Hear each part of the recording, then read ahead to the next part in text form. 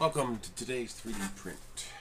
I have an Amazon Prime credit card and I use it for business, and I get 5% back on anything I buy on Amazon. Of course, I buy a lot on Amazon. So I finally got enough. I got about 160 bucks in rewards points, and I also got a $50 paver card for the paver app that I run. So I bought this, an Ender 2 from Hicctop. We are going to build it today. I'm hoping this will be a really nice nose cone machine. Although I don't think this is quite the printer I thought it was. I was expecting a little tiny printer, but this is actually got a pretty big build volume. 6 inches by 6 inches by 8 inches, or just less than that, 5.9 by 5.9 by 7.8. Basically mini i3, but it's one of those single post cantilever printers. So let's tear into it. I believe this will be my first time assembling a printer. I don't know how assembled this is or how unassembled it is. We're going to find out. Alrighty, looks like parts list. Bottom, T-rods, stepper motors. It looks like it's largely assembled. Looks like a lot of it. It's like a lot of these other. Yeah, I got a print getting ready to start up on here. Okay. Your typical SD card tools. It comes with the nippers. I like it when it comes with the nippers. The nippers are handy. Side bracing, spool holder. Printed, blow molding spool holder. It says Hicctop. That's kind of cool, actually. Be proud of your brand. Okay. After I get everything out of here, we'll go through what it all is. And this is, I've never had one of these printers before, so this will be a new experience for me as well as for you. Power cord. I'm guessing that is, that's the Y carriage plate, little itty bitty thing. And it is using V-slot rails with the proper wheels. That's actually pretty cool. So I got pretty good hopes for this thing. That would be Z. And this would likely be Y.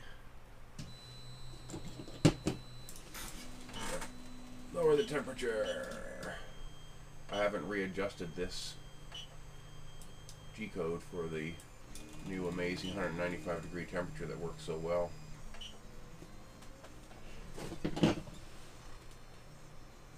Looks like the splooge already came off.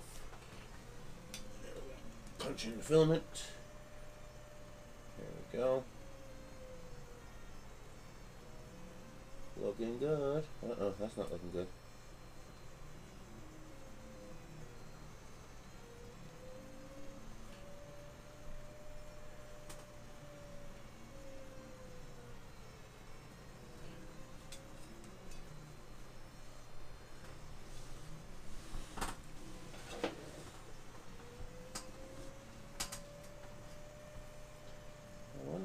Not sitting level there. I'm going to pause you for a minute.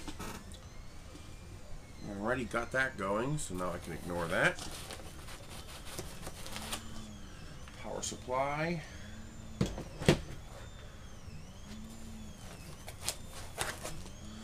That would be the extruder assembly with the X-axis motor. Cool. So this is basically a assemblable kit. Any of these eccentric?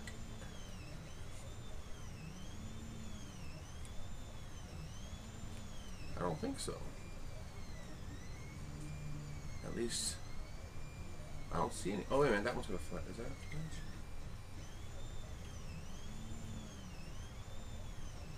No. I don't know if any of these are eccentric. The single arm, maybe they don't have to be. I don't know. I am in new territory. This, I'm guessing, is the base of the unit. Ooh, this is tiny. Oh, I'm gonna like this.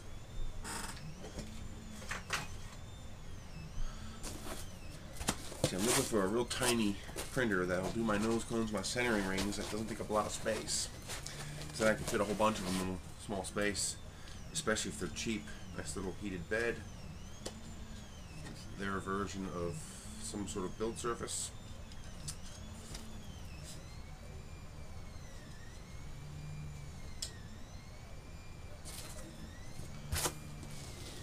Okay, just the rails in here. Ooh, threaded rod. Now that's an interesting way to transport the threaded rod. I actually like that. They have it inside this tube, and this tube was stuck inside of the rail, which would be a pretty damned effective way of protecting the lead screw, because if you bend the rail, the least of your problems is your lead screw.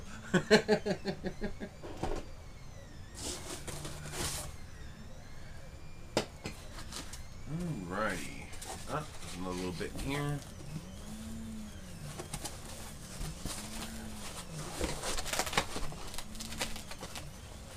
Limit switch. Yep. Alrighty. Anything else? Yep. Another limit switch, most likely. Yep. I don't see anything else in here. And nice compact shipping too. Comes in this nice little compact box. That's pretty darn cool. And this can go in the box pile. Big pile of boxes over there. Until I get them recycled. Okay. So this is the actual printer base. Oh, the base is acrylic. Interesting. I guess that really doesn't matter. It's just the base and super thick. I would have preferred metal, but if it is genuinely an adequate material for that particular usage, then I don't have a problem with it. It's silly to waste material if you don't have to. Alright, I'm going to get rid of this silly blue coloring. I don't use it, don't like it, don't care for it. Oh yeah, just bend my brand new Z-rod. Real good job. I wonder if this is heat shrink tubing. This might actually be a big chunk of heat shrink tubing. I'll have to test that. Because if it is, that'll come in handy. And it is a proper lead screw and not threaded rod. With everything else being so nice, I would not have. I would have expected it not to be junk. It would have been nice. I'm going to guess that is my X-axis tension. Idler pulley for something. Another switch. I'm going to leave these together in here since most likely they're related and that's why they're together. Okay. Two steppers. Power supply is completely irrelevant for now, so I will take it out and put it over here. As you can see, I got this thing running right next to us while we're building this, and I have it amped up. I cranked up the speed so the steppers are really chugging away, and you can hear how quiet it is. So basically, this is an ultra mini CR-10. This is I believe it's made by the same company that makes the CR-10. Hicctop is just an OEM for Creality products, as far as I know.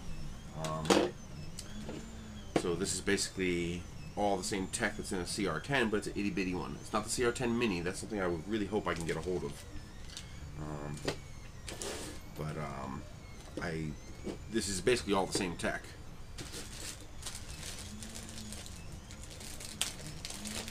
Let us see what is in here. Sample filament. At least it's not white. It gets so old getting the same old white piece of filament every time. But come on, give me some color. There's a little color. As you can see, I like to print things in orange. Okay, I want to hang on to that bag just in case. So, SD card. And in 40 years, I never knew that an easy way to open a Ziploc bag is to simply twist it, and the bag pops open. I never friggin' knew that. would have guessed? Okay. Oh, looks like an actual branded Kingston 8GB card. Interesting. It is an actual branded card. It says Kingston 8GB. All the normal markings. So, get another one of these cool little readers. I love these little readers. They're just handy. Warranty card.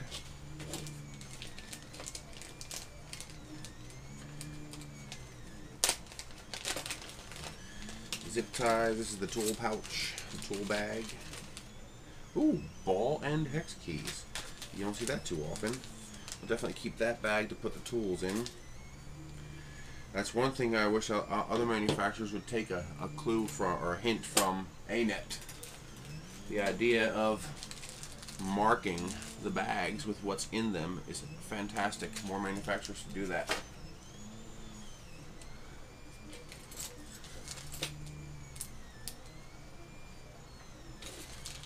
Alrighty, so you get your zip ties, you get your little nippers, and you get your standardized tool assortment. Little tiny straight screwdriver, no Phillips this time. 2 wrenches. And some actual long hex keys. Very nice. These are actually long handled and they're ball end. So these are actually a higher quality hex key than you normally see with these printers. So I like that. Since I'm probably going to need these to assemble this printer. The nippers I won't need. Wrenches I doubt I'll need. They're probably for the concentrics. Screwdriver. And these I won't need now. They'll come later. Okay. Oh, they are marked. Oh, the bags are marked. This says Z-axis screw. This says Y limit switch. X limit switch. It does not say what this is, but it's obvious what it is. It's the belt for the bed. Hotbed screw kit. Sadly, it does not come with those ultra slick. Missing one? Or is there 3 there? Ooh. There might be 3 there. Okay, there might be 3 springs there. Hotbed screws. It does not come with those really slick, flat profile screws that the CR-10 comes with. I wish it did. Spare parts. So, oh, they do it, and this one has a larger variety of spare parts. Looks like M5 and a couple different lengths of M3, plus a couple of the hammer nuts. So I won't need that, but that's nice to have. Your spool holder, your spool, and your filament holder with nuts. So that's cool.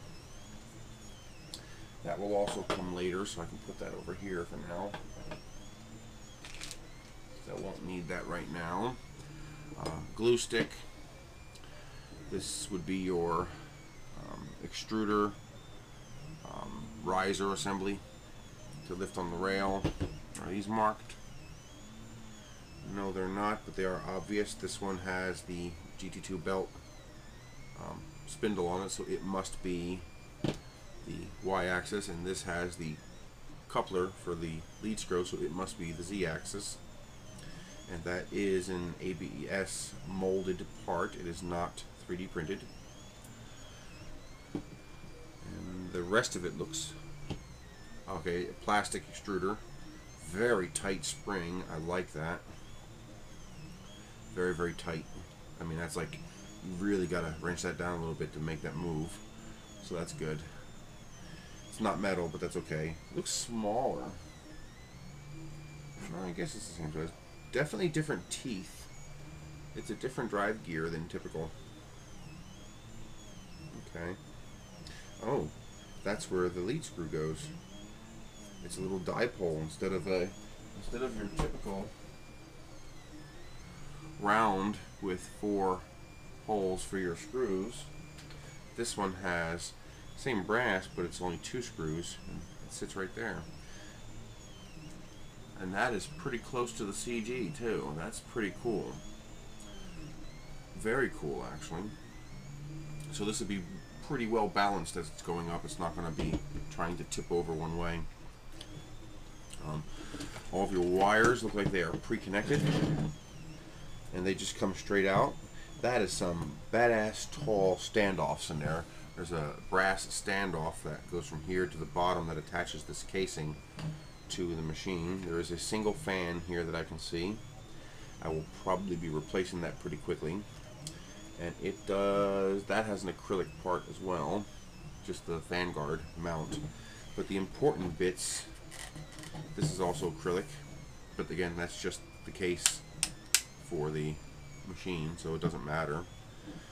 The actual frame, you have a piece of rail here and a piece of rail here, 20/20/20/40. I wonder what goes on this rail. I bet you that, oh, that is how this attaches. This is going to attach to this rail here. Yep, there's the screws right through it, and they are threaded. So this will attach here like this. This will slide over this assembly, and this is your X-arm that goes up and down. Okay, that's why they have that piece of rail there. Alrighty. I do not see any instructions whatsoever. There is no manual whatsoever, so I am guessing you are meant to use the manual on the SD card. And nowhere in here does it tell me that. It is, I guess, assumed that you will know that. So nowhere in this box does it say, hey, go here to find your directions, and it does not come with any directions, only a parts list, which does look complete. It does not say SD card has instruction manual, but that's not a big deal. I'm going to pause you guys for a minute while I go read this. Okay, there's going to be a lot of pauses in this. It actually has a rather nice video that it comes with, and got decent music with it. And apparently this guy builds the printer in 21 minutes and 55 seconds. We're probably going to take a little longer than that, but that's okay. Alright, so right off the bat, as expected, we have to install the extrusion. This one's a little knurled up. This one is clean, so I'm going to use this one. And the bag says Z-axis screw. So it comes with the 2 screws that will go through the bottom plate into the extrusion, and then I'm guessing because this is acrylic, you don't want the full load on this, or just for stiffness, because it's actually a rail going into a rail. It also comes with these hammer nut units to install into the rails to stiffen it up at right angles. You can see an example of one here. See how they have the 2 angle bracket pieces. They're cast aluminum, and they keep it very stiff. Okay. Doesn't matter which way is forward. I doubt it.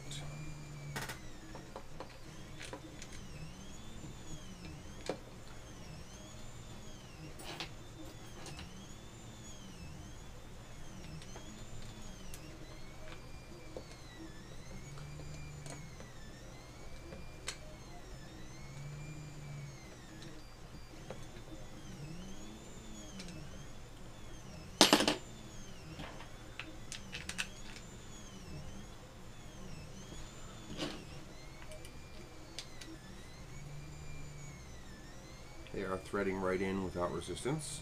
That's good.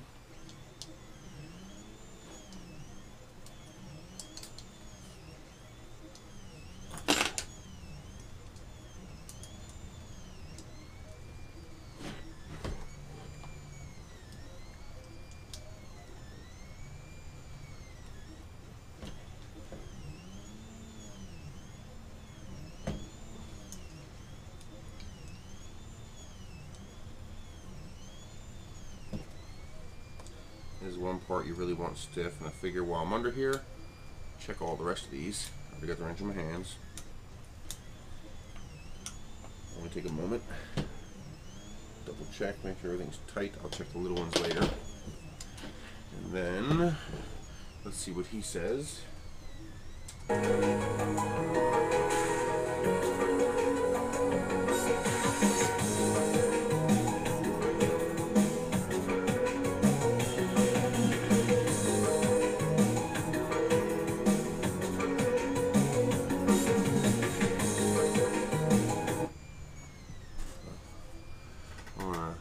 guess it goes here. There's no other place it can go. It literally can't go anywhere else. Okay. Right angles. Both of them slide in.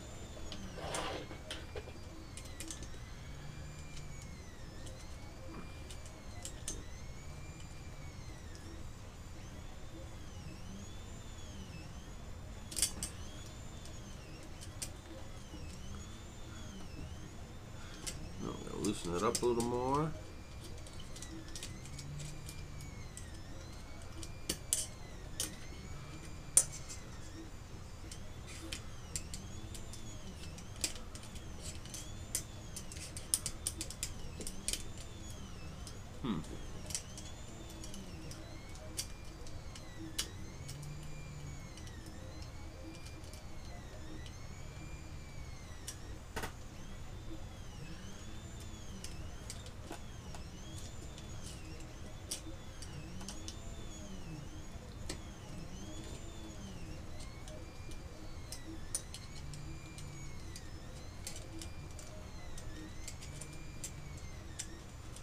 There we go.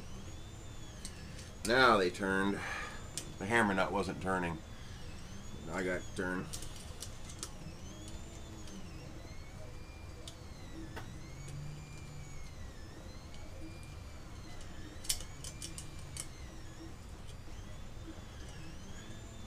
He's got those stupid lock nuts washers in there. I should remove them, but I think this is overkill anyway. Okay, that is assembled. I'm going to pause again while I consult the video. Alrighty, our next group of parts is going to be the Y-axis limit switch, the actual Y carriage, the what they call synchronous belt, or the GG2 belt, which is actually kind of interesting. It goes through the extrusion. It's pretty cool. And hot plate. So let's begin.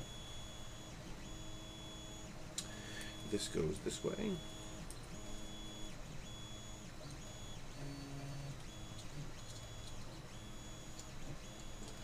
This little bugger goes on here like this.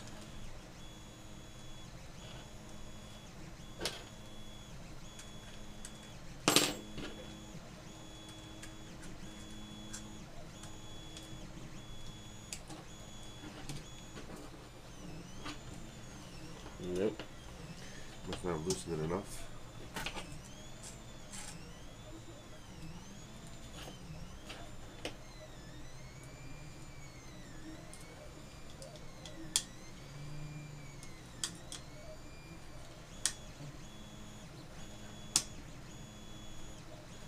Good enough for now. I'll tighten that later.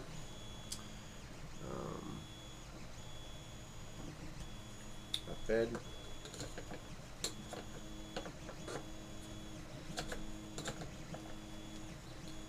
Wow, needs no adjustment. Perfect. No wobble, no nothing. That's actually impressive. And it's crazy smooth.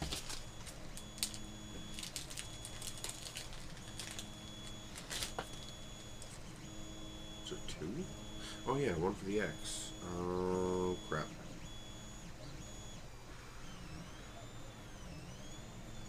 Which one's which? Or are they the same? They're the same.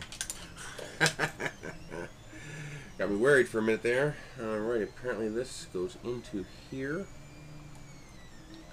somehow. Is it that simple?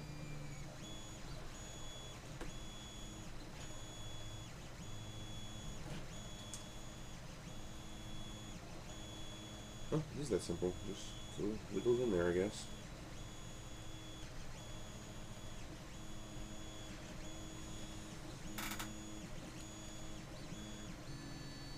Okay, it just wiggles in there.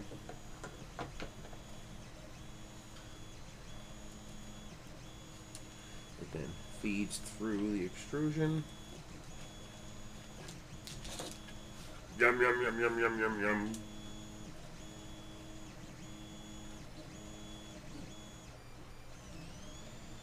And this comes through here.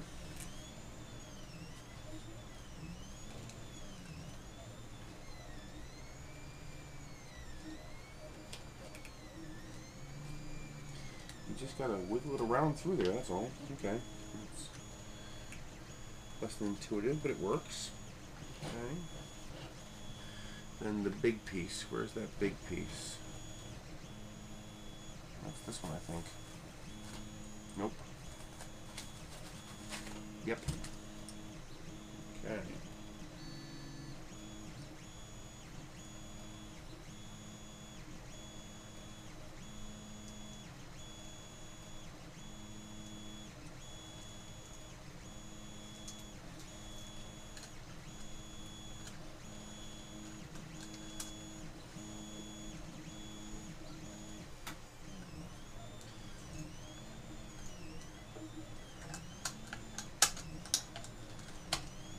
It is that simple.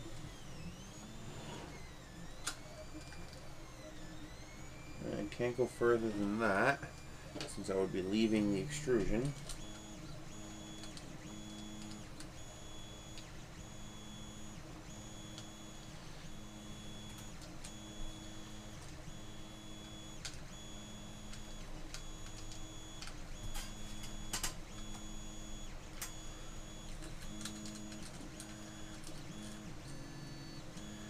Okay, so now I'm going to want to push this out a little bit.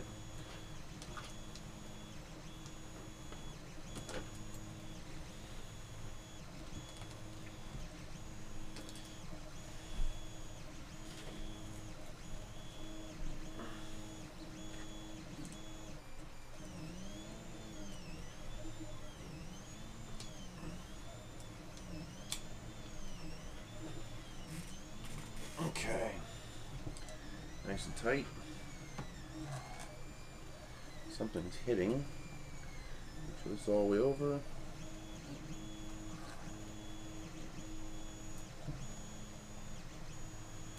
I don't like the way that dances around.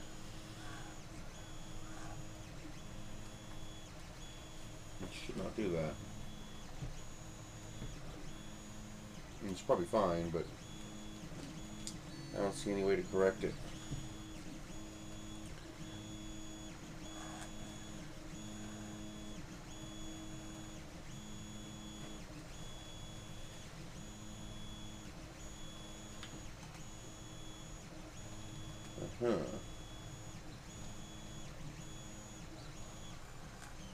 That's a problem.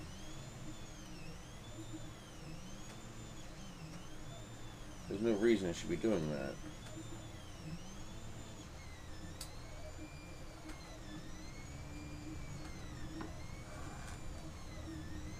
It's gonna tear it apart over time.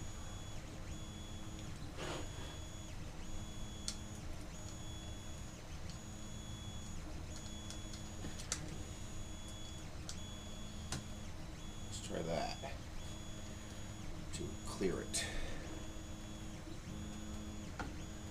It's still trying to ride over, I don't know why. It's not this. Well, at least that way it won't tear itself apart.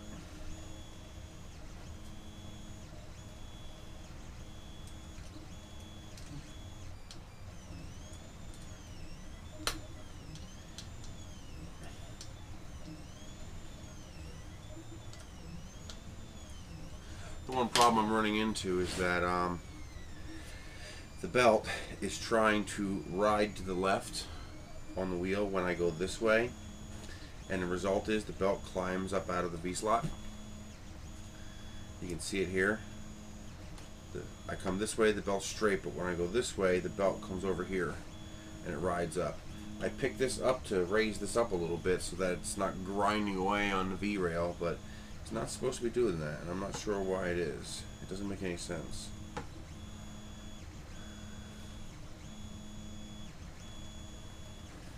I mean, I can keep it over there. No, it still wants to ride, so it's coming from down here.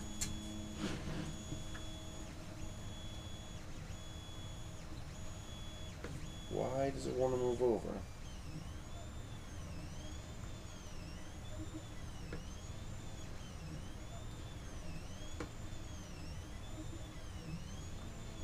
I have no idea why it wants to ride over. I don't think it's going to cause me a problem, although in the long run it might cause undue wear.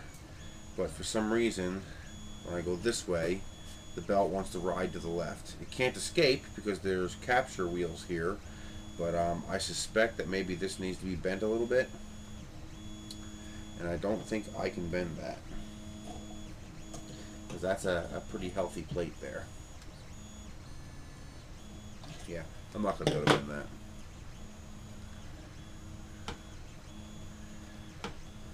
But it keeps riding over on top of the V-rail.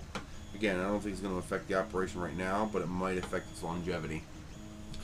So I'll have to look into that. Right now, it's not a big deal. Next up comes the heat plate. Double check the tightness of the... In fact, might as well double check the tightness of these screws too. Nice and tight.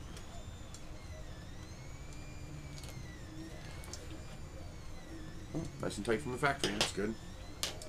So we have the heat bed and the heat bed hardware. Oh, limit switch. Almost forgot about that.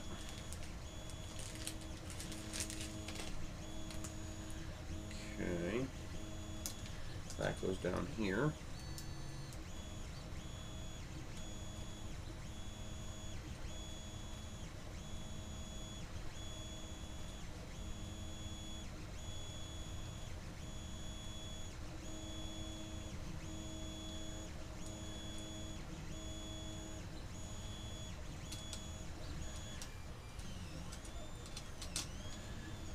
It just sits flush with the rear here.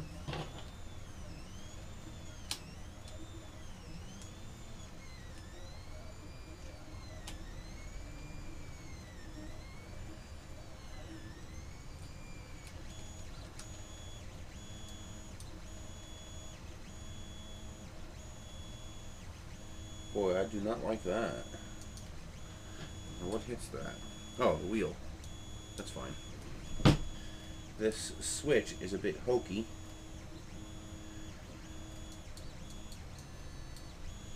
The tab just floats down.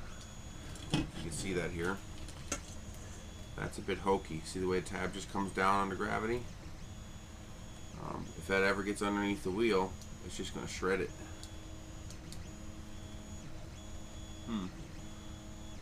It must have gotten tweaked in shipment, but it does work, so I'll leave it.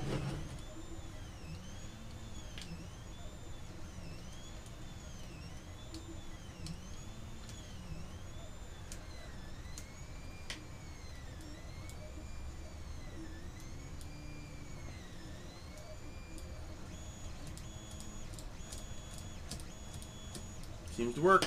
Okay. Belt is nice and tight. Okay. Heat bed. 3-point. 1, 2, 3.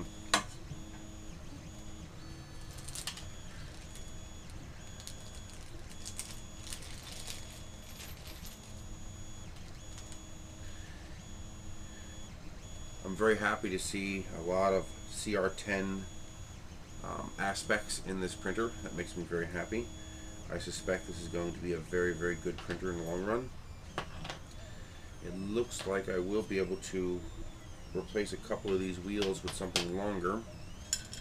It all depends on how cooperative it wants to be. There is a little bit of room there. Plenty of room out here. Although I got to watch out for the limit switch. There might not be a lot of room here, but this one will be pretty adjustable. I wish they'd have made the Y plate just a tiny bit bigger. Give us just a wee bit more room. Then again, that would defeat the point. Part of the point of this printer is that it's a very small footprint. That's kind of the idea.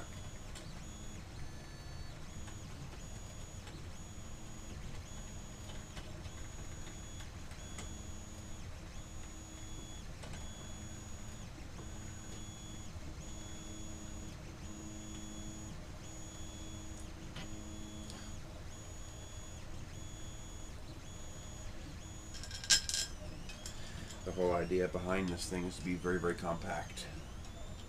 To not take up a lot of room. I probably won't even need a glass plate. It's so small. just going to slap a piece of Print and Z on here, which I already have coming in the mail.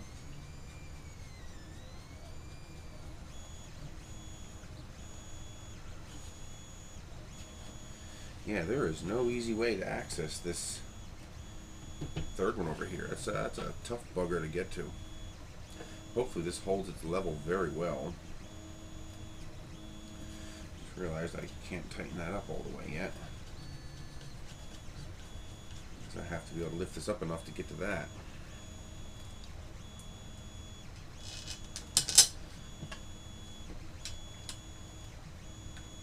Yeah, let's hope this is doesn't need leveling very often. It is a nice thick PCB plate. Really? I dropped it.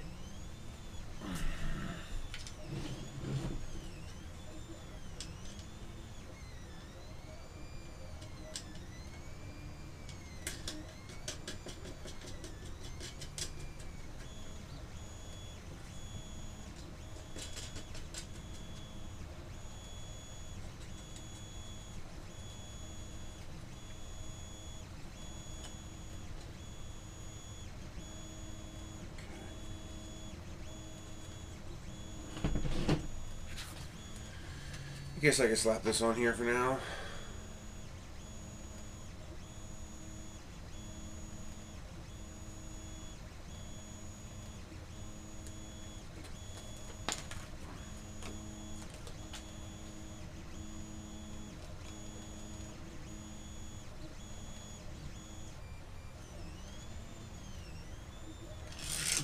There we go.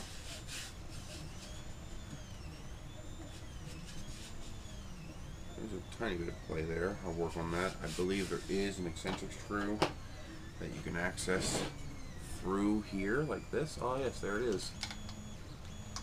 Not that one.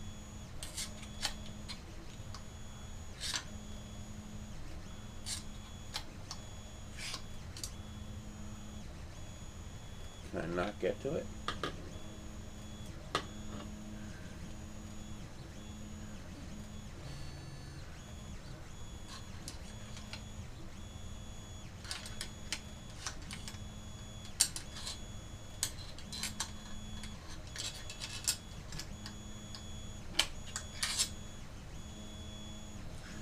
See the eccentric screw, but I cannot put a wrench on it because of its position.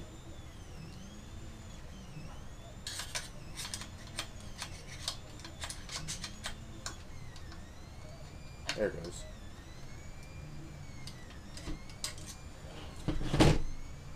Ah, there we go. Not a wiggle. Just took a tiny little turn. Smooth as a baby's butt. No backlash at all. Nothing. Good. Very strong. That makes me happy. I was worried about that. I shouldn't have been. It's from the same people who make the CR-10. Using the same hardware. Alright, I'm going to pause you again while I consult the video for the next step, which is probably this. Okay, next up is the Z-axis. And it looks like they want me to put the Z-axis limit switch in during assembly, which kind of makes sense actually, since it's going to be pretty hard to get to. I believe that's all this. Yep, Z-limit.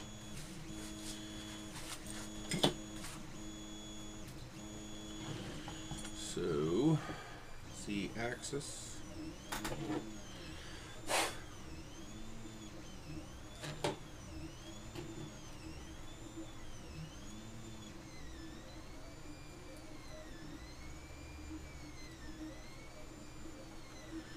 Make sure this is cranked down nice and tight.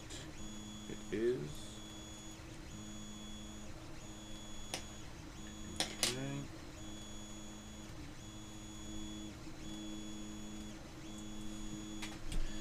Those hammer nuts can be annoying.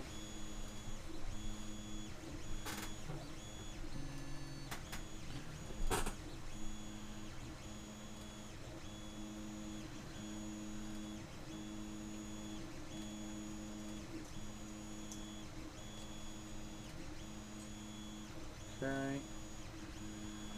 This literally pops right in here like this. sits on the base.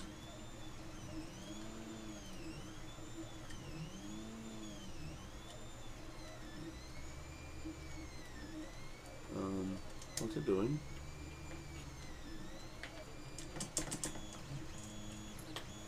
Did it fall out?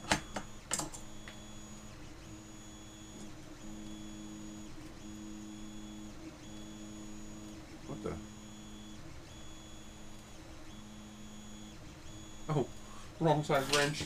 I was like, what the hell's going on? The nut's turning. Wrong size wrench. There we go. Make sure it's firmly seated down so that your Z does not wobble around, which would suck. He put the rod in first. I didn't like that. I'm just not that comfortable doing that. There we go. Gotta make sure those hammers turn. Okay. I really like these longer, higher quality wrenches. Please keep doing that, guys.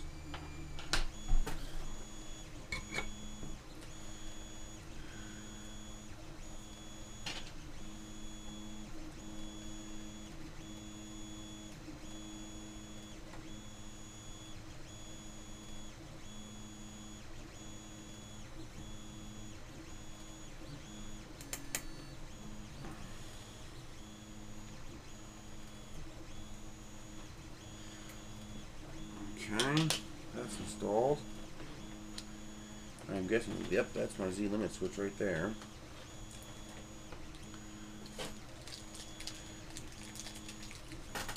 Ah, okay, one goes into the rail. So this is interesting.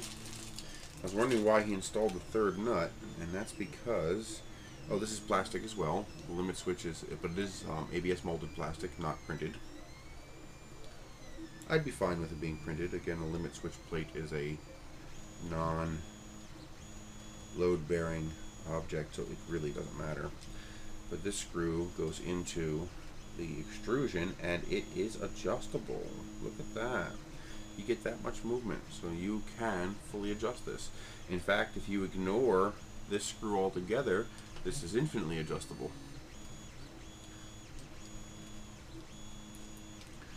Let's attach the wire as they do in the video.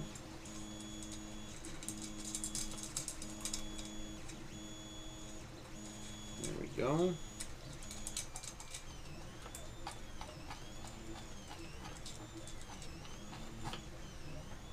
Okay.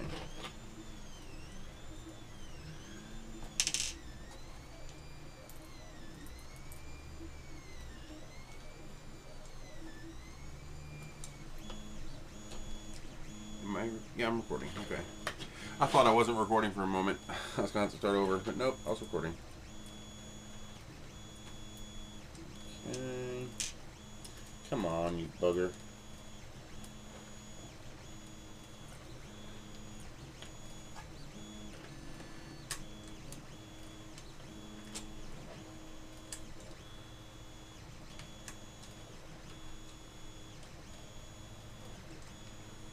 There it goes. So that bottom screw goes into the extrusion. And then these two here, this allows this to be adjusted to some extent. Hang on. I'll show you. So this can actually move up and down by about 2 millimeters. That's pretty cool.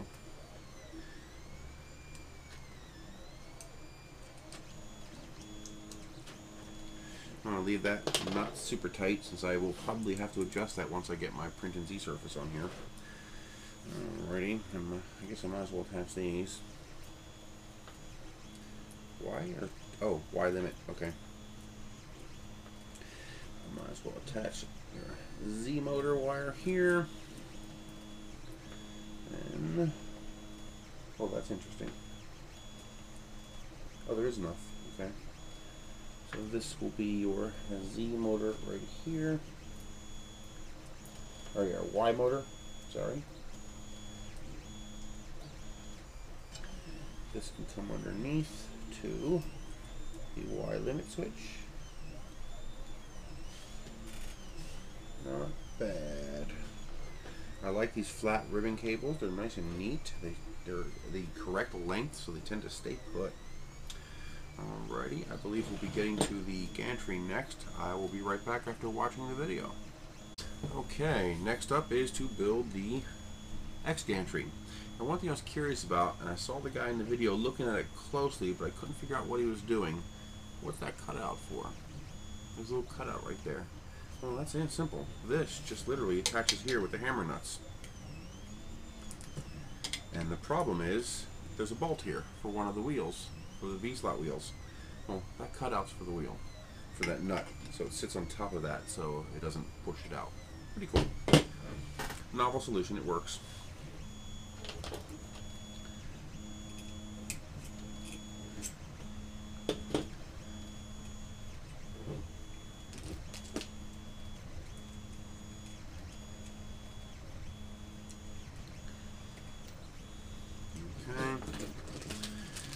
Get these bits out. I don't know why they didn't put all 4 standoffs on. For some reason they left one standoff for me to put on, but it just screws on. I mean, why not include all 4 already on there? I'm not sure why they did that.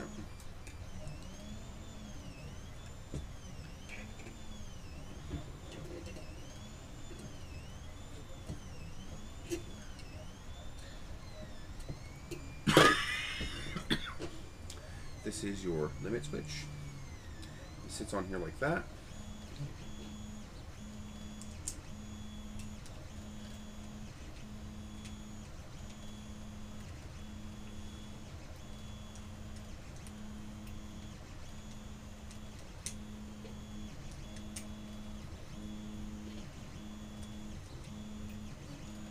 This is another acrylic part, but plastic part actually. No, is that acrylic?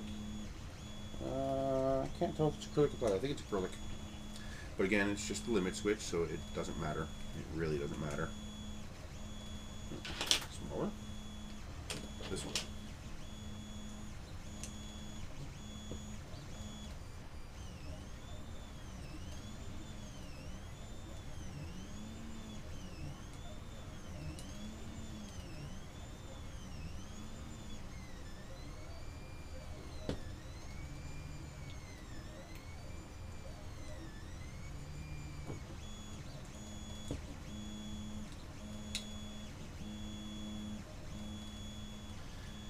The screws for the limit switch were a little loose, so I'm tightening them up.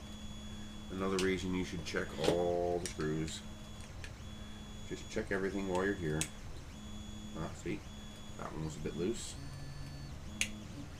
Not much, but enough that I want to correct it. Now these are pass-throughs. Smaller. There's holes in the metal plates over here so you can loosen the hammer nuts.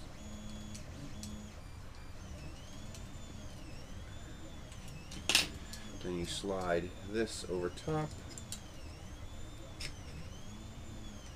and it sits inside that cavity for that screw.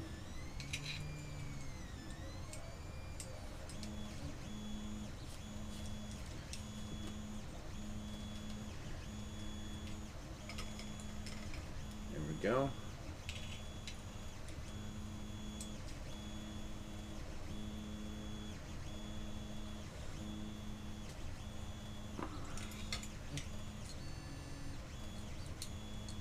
Ah, just long enough. That's why they included long ones, because there's a lot of places where you got to reach.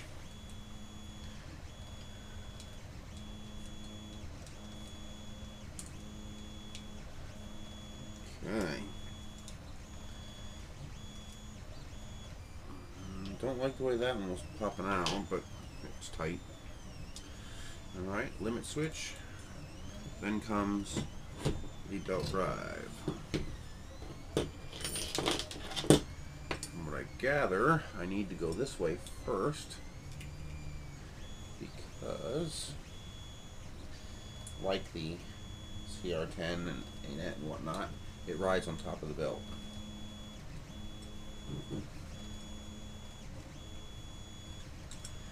Come on, go the hell below the extrusion. Thank you.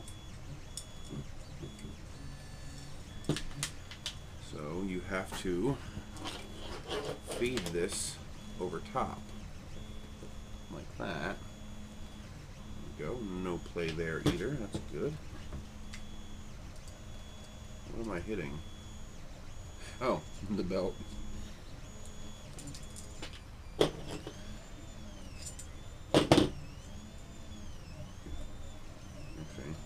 that's got to come out of there.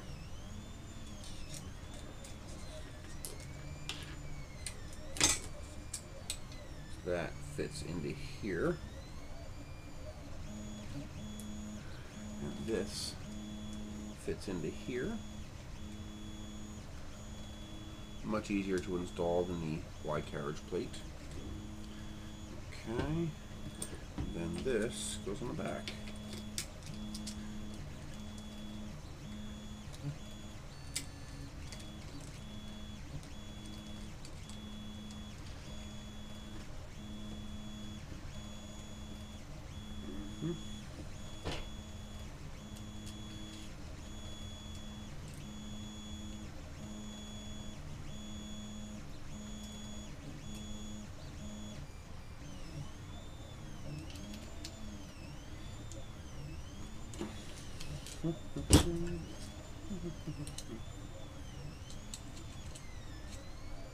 There we go.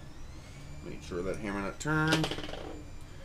That looks nice. That rides nice. This concentric is already perfectly tuned, and the three wheels are centered. So you have the two and one in the center here. So they offset the print head in order to center that wheel. Very good. So you don't have the bounce that the E10 has. Hey, that's the quality difference between the Anet E10 and the Creality.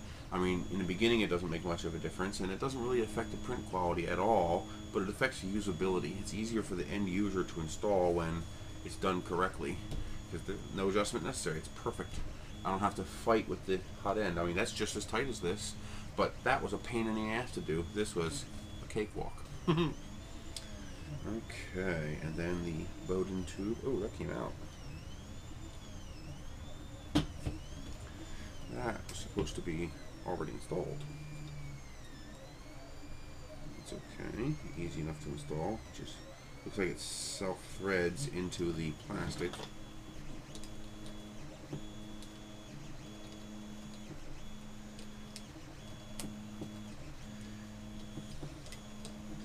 So this is the Bowden connector. It was attached to the end of the Bowden tube, and this threads into the plastic here.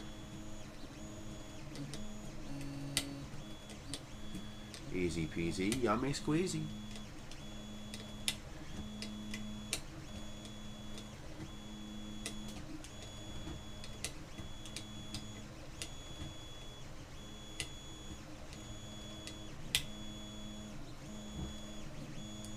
I do believe that is all that goes.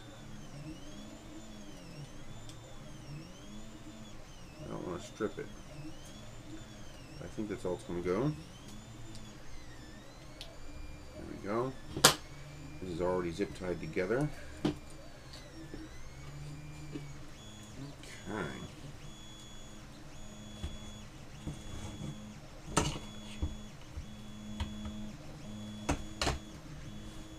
That slips into place. Rod slips into place. It looks like the rod is left loose on this.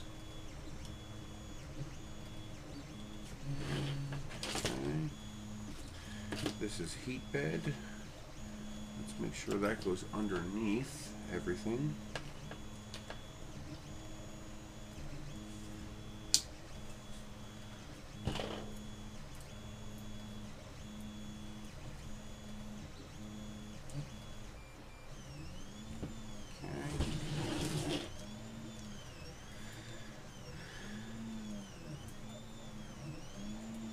These are the stepper motor connections, and then this one here, which I'm not thrilled about how this goes in here. I mean, it works fine, but like the idea of it being pretty close to that gear drive here, although it looks like it'll stay out of the way.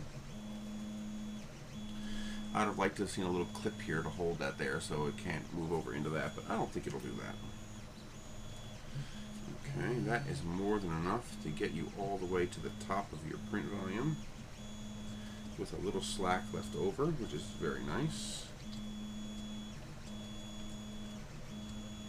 Very, very nice. That is a theoretical max right there, although I doubt you could actually reach that. It might. With a very small modification, I might be able to get there. Would you look at that? Theoretically, this thing has a 9-inch height possibility. Or roughly, it could get close to 230 millimeters. I mean, it's not impossible. Design this right up here, and it might be possible because it's got plenty of reach. And that's right at the top of the threaded rod, and I mean right there at the top. 230, 235 millimeters is theoretically possible. That's pretty cool, actually. I see no wobble or wiggle whatsoever. This is solid. No play. They did a really good job on this. Wow. Let me consult the video, but I believe, actually I don't even need the video for this. I mean, this just, all we're doing is installing this. This gets installed directly on top, and I do not think that will interfere. So I do believe we can go that high if we want to.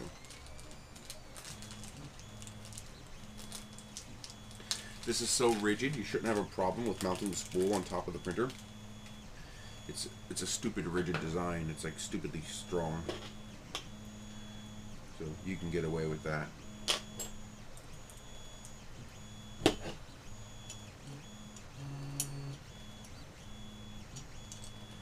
Believe it or not, I like the branding. As long as it's in good taste, the branding's cool.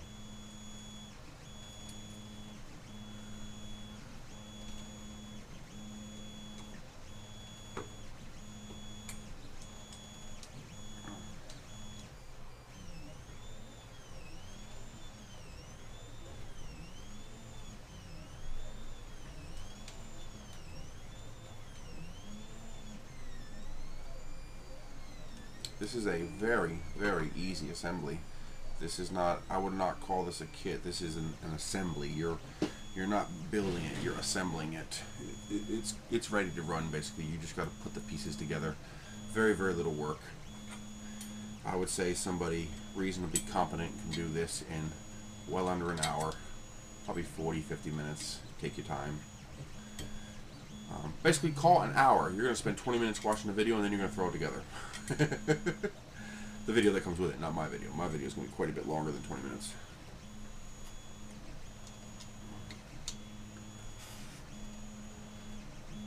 Very nice. I am going to have the spool come out the back, which is kind of a pity because that's going to shorten the length of the spool, so I'm probably going to have to print a new spool for this because of the extrusion going out that way. Would you knock it off? What the hell? Just thread on there.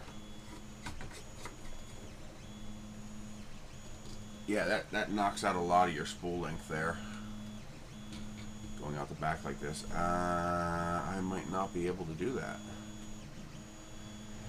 That spool might actually hit. Let's see, let me get something. Ah, wait a minute. I got some new stuff.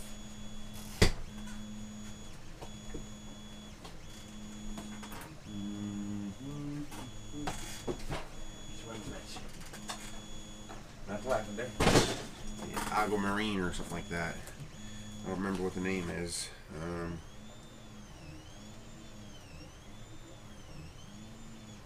Aubergine. It's a really nice deep purple. This is Ziro filament. I really like their filament. It's a little finicky. Sometimes you gotta play with it to get that first little extrusion to stick, but after that it's fine, no problem. Comes with a Mylar bag to reseal the filament when you're done with it. It is backpacked. And I love the clear spools. Not only can you see the color, but you can very clearly see exactly how much you have on there. Will this fit? Yes, it does. Plenty of room. Oh, that's perfect. No problem. Oh, that's beautiful.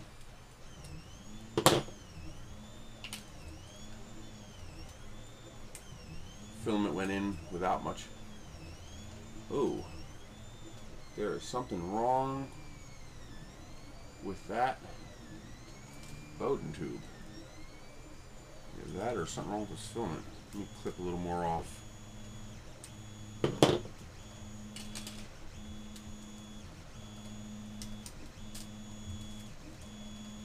There it goes. It might have just been a kink in my filament. It was resisting a little bit, but it wasn't resisting anymore. Okay. This is very cool. I'm really digging this. And they have a pretty slick little... By the way, the memory card reader died, I believe. I mean, they are cheap. They're about 60 cents a pop from China. I think it died. I was watching the video and it was not happy.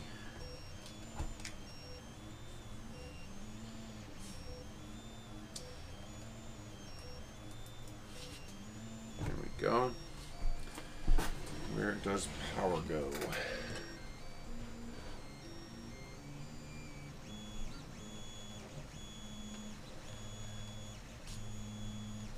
Oh, right here on the side.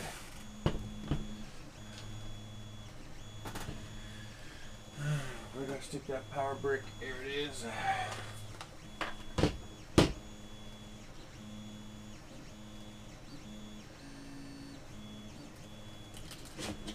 Is this an auto switching? Yes, it is. This is an auto switching 12.5 amp, 12 volt, 100, 240 volt power supply. So it auto switches. You don't have to do a thing.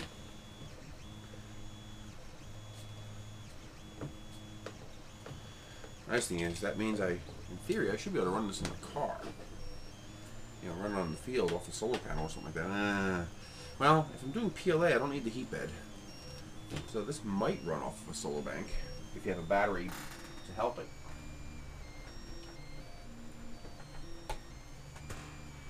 Seems like, oh, I like the C5 cable. I like those cables. It just seemed nicer. There is an indicator light, it is blue. I will assume that means good to go. It's a little on the short side, but it's not bad. Obviously you'll have this station somewhere where that won't be an issue. Can I get to the floor? Yes, it will reach the floor. Alrighty, let me turn this so you guys can see this. The cool thing is, this thing is ultra tiny. Look how little space this consumes. I mean, what are we talking about here? We are talking a footprint of approximately, actually it's about the same as the lawn house. You're looking at about 35-40 centimeters, but then your front to back is about 40 centimeters. So you're looking about 40 by 40 centimeters, and everything else is in height. So the footprint of the base unit of an E10 or a lawn house without the control box, meaning everything fits inside that footprint. I added a little extra for the cable, since you have to make space for that. I wish the cable was in the back, because then you'd have smooth sides. Alright, turn it on. There is a screen, and it is a graphic screen. It's actually a really nice screen. Wow, let me show you guys this. I'll pop this out real quick so you guys can see this.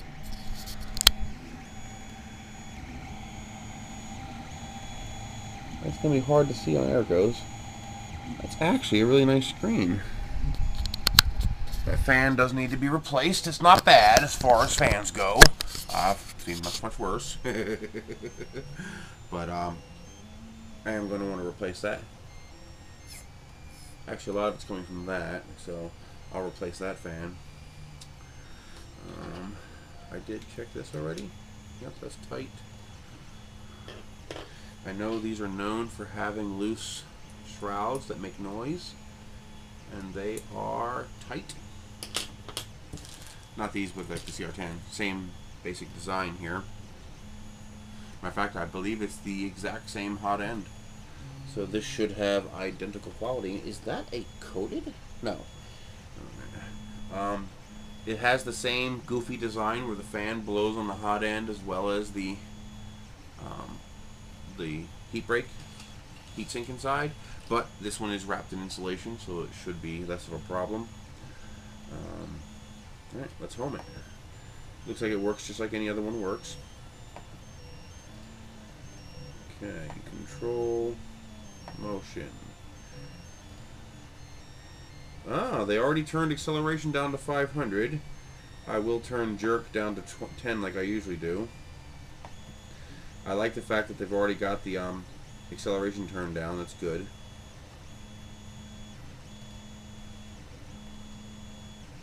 Looks like it's 93 steps they have it set for. Looks like I can't save it.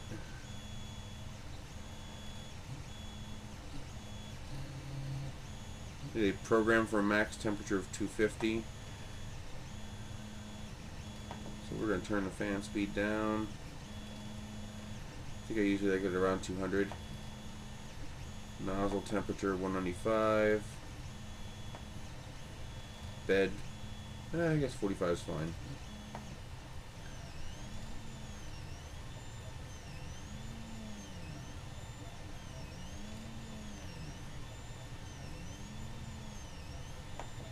Okay, main, prepare, auto home, X works, Y works, and Z works. I will want to make a bracket for the front here to grab this wire and hold it right across the front of the printer like this as a strain relief for this plug. I really do wish that plug was in the back. That would have been nice. I would have liked that plug in the back with a little hold down. Sticking out the side here wastefully takes up space, but also it's going to be prone to getting bumped into, so you're going to want to be careful with that. I'm probably being overly paranoid. It's a pretty big barrel plug, but still, be careful. Okay. Oh wow. It's got a lot of playroom in there. That's nice.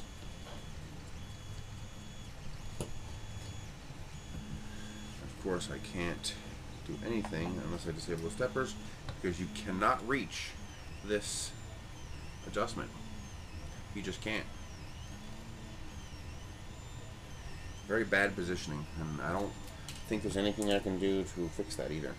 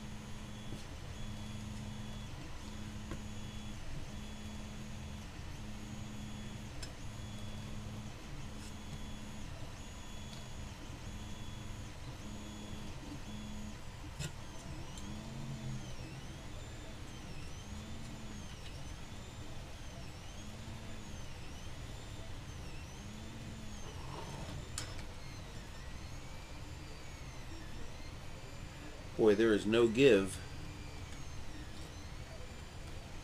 in your height here.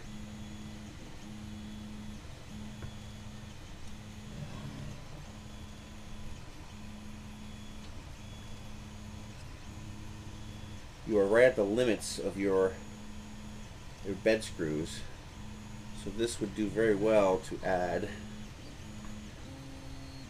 an ability to compensate for that. Meaning what it needs is a piece of glass. Or like my Printin' Z will probably be thick enough to compensate for that. Now, they actually suggest that it feels like it's touching. It is.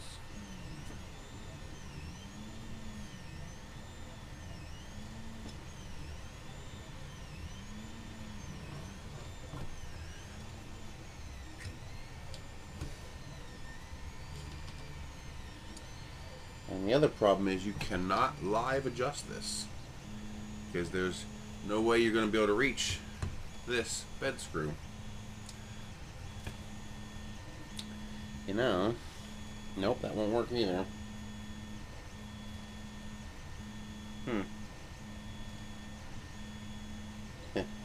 It might actually be worth, unless this holds its level very well, it might be worth making a bracket to attach to the Y plate that comes out to here with a second wheel that has a belt attached to the other wheel so that you can adjust it from out here. We'll see. Maybe it's not necessary. They do suggest using the glue stick, so we will do exactly that.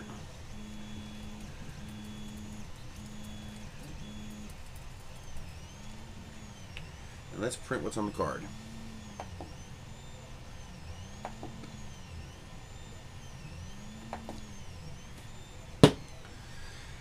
I already cheated. It's one of those 4-leaf clover little shot glasses.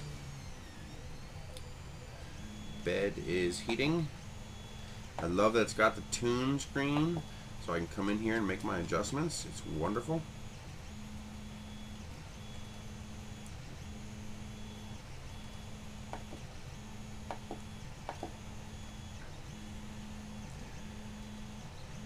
Nozzle is heating pretty fast too. Bed's at 30.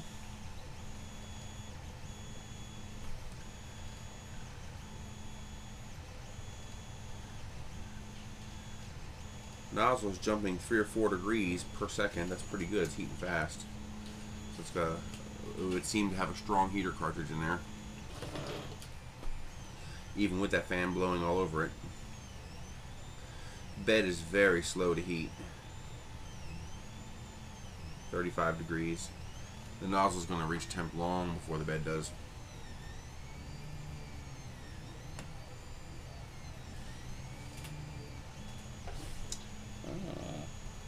It would seem the bed is actually bigger than the maximum print volume. Well, at least in one direction. Because this cannot go far enough to reach the edge. I hope I didn't build it wrong. No, the bed is bigger than the rated print volume. So there is a little give there. You can actually build slightly bigger than this is rated for. It's rated for, I believe, 150 millimeters, but you can easily do the full 165 millimeters on X. So I would say it's 150 by 160. And I bet you I can get 9 inches out of it too.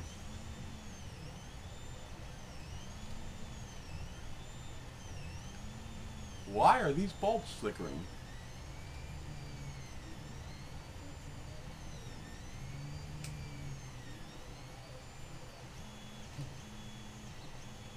Weird. They're brand new.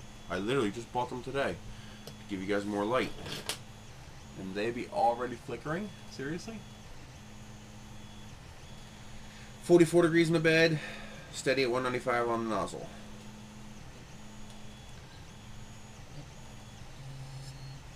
Should begin printing. Oh, its target is 50.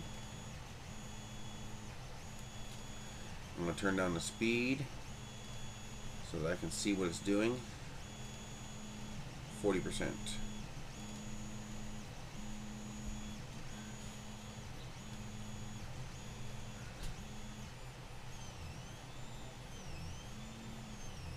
What the hell?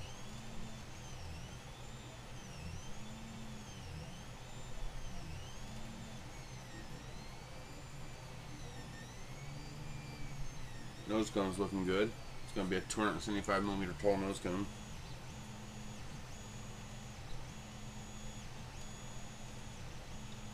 Come on, very slow bed. You would have a tough time doing ABS on this. I don't even know if it's possible. But that's okay, that's not what this machine's for.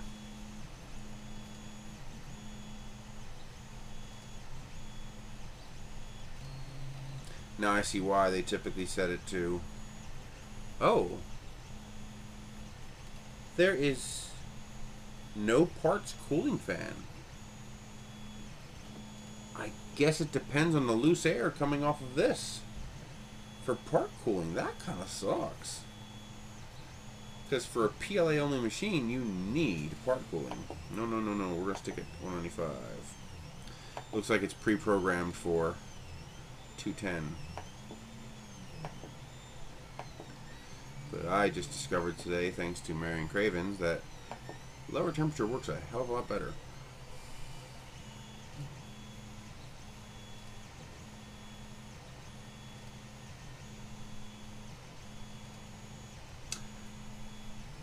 I was about to pause you guys until it reached a temp, but it's there. Boy, big swing. It swung down to 189, 190 before it turned back on and came back up. That's some big temperature swings.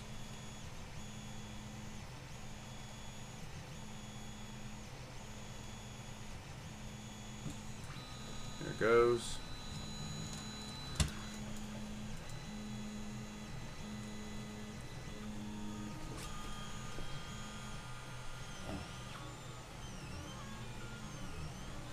Need some light.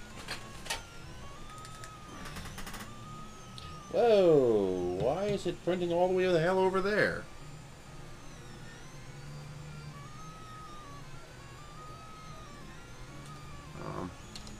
Let's do a little stutter. It was trying to print all the way over there. Looks like they included a G-code file from a different printer. Dummies.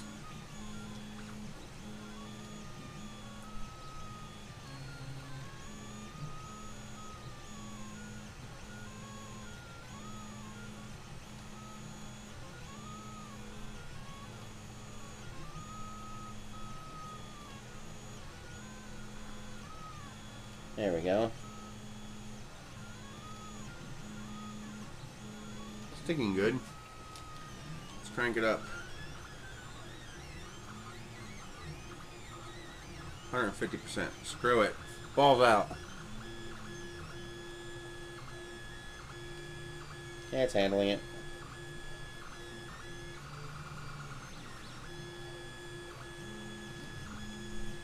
Ah, weird G-code file. Quiet.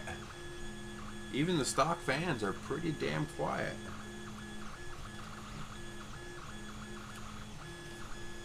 This thing is almost as quiet as the E10. Oh, this is cool.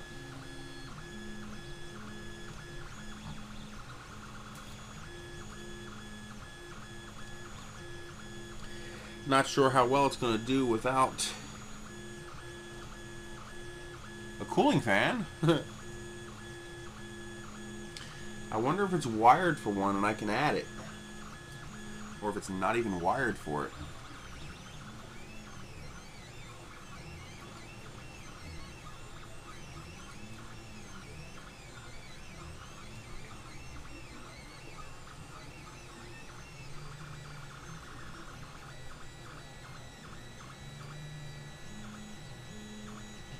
Let's go a little faster. I don't feel any jerk or anything. I think this can handle it. I love this little tiny screen. It's very effective. You don't need a huge screen. This black and white screen instead of the blue, very nice. I think we are under extruding big time. It's like it's not filling the space properly.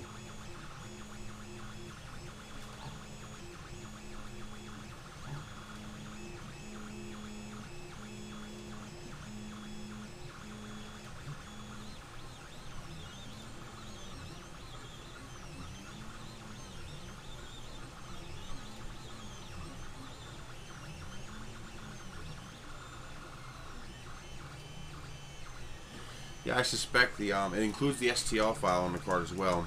I suspect they goofed up and put the G-code file for a different printer on here because it tried to print off the bed. It looks like it tried to print on a the center of a 200 by 200 bed or a 220 by 220 bed, which would put it right about where it was. Actually, no. It looks like it was trying to print on almost on a bed like this, a 220 by 270. Either which way, it was very wrong. So I'm going to stop this video. We are done building the Hicctop Ender 2. It went together flawlessly. I had absolutely zero issues to write home about. The only thing I don't like is the inability to live level, although I got it pretty good. The inability to live level because you cannot reach this nut right here. It's right there. So you can't reach that while it's printing. No way. And of course, it's 3 points, so that becomes part of the plane. Wiring is great. I love the spool holder. I love the stiffness. I got this thing going at 200% of whatever that G-code is programmed for. I want to say it's going at 60 millimeters a second. At a rough guess, it's not jittering. It's not shaking the table. It's handling the filament fine. I think it's under extruding a tiny bit, but I think that's because this G-code file wasn't made for this printer, so I am going to fab up a profile in Simplify 3D and make up my own profile for it. But this is cool. I like this unit a lot. If it prints okay without a cooling fan, I'm worried about the lack of a cooling fan. We'll see. More to come.